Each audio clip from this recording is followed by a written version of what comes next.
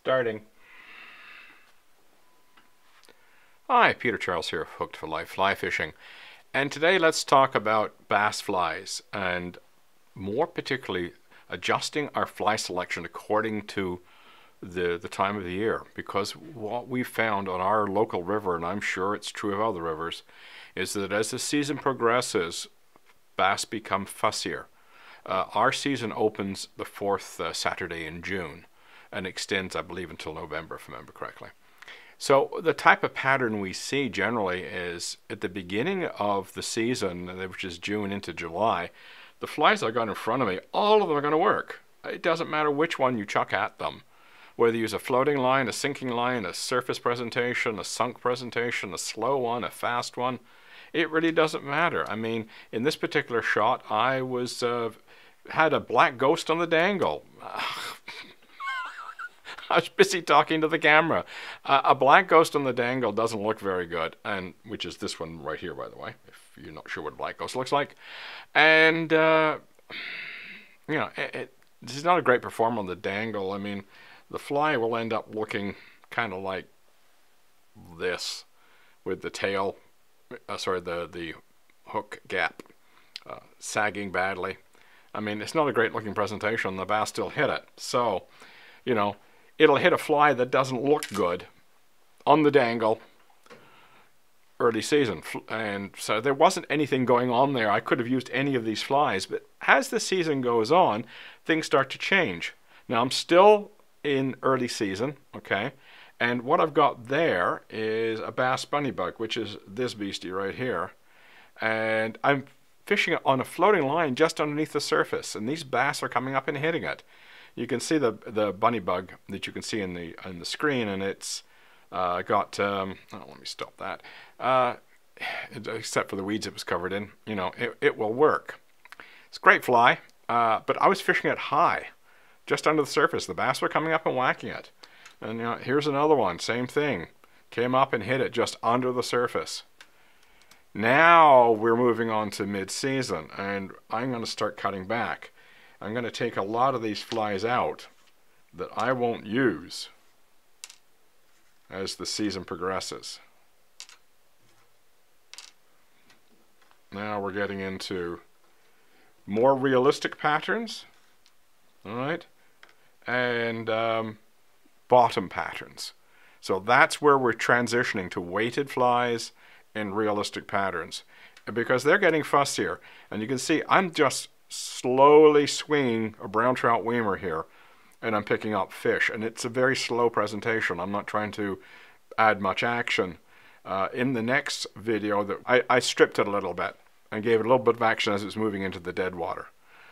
So the brown trout weimer was working along with the intermediate line, get it down, slow it down, give it a more realistic pattern. Here I'm using a twitch fly, which is this guy right here. And, it's rubber legs. Bass love rubber legs. This is, again, mid-season. And what I'm trying to do here in mid-season is present more across the stream.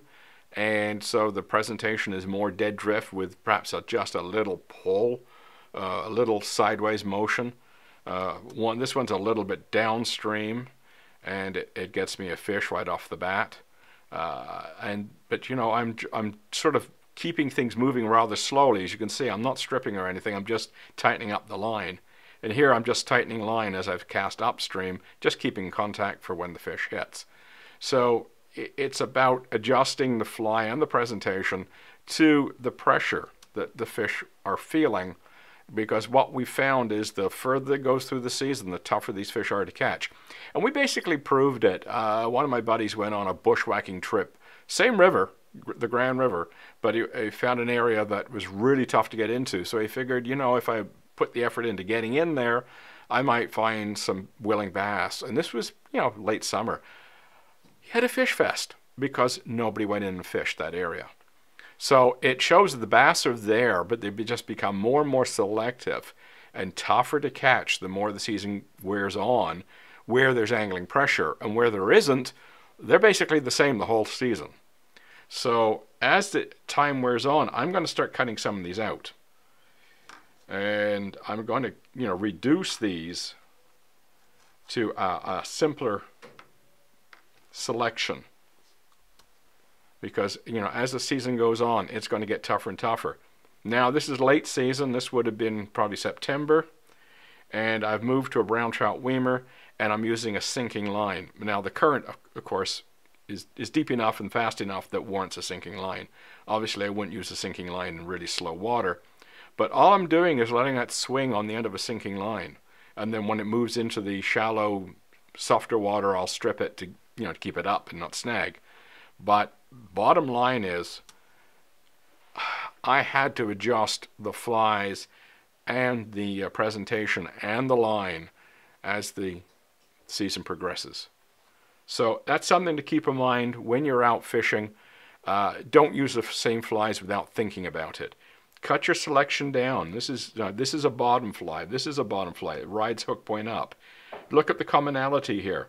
You've got 3 realistic patterns, and then you've got this little guy here which doesn't get too deep, and then the ones heavily weighted and get deep, they all ride hook point up. They're designed to be dragged along the bottom. So that's how I adjust my fly selection as the season goes on. So it means I'm staying consistent with how the fish are behaving. They're reacting to flies more selectively with the greater the pressure and the more the season progresses. So that's how my selection evolves, and it's been working so far, but next time I'll have to make that bushwhacking trip. Cheers.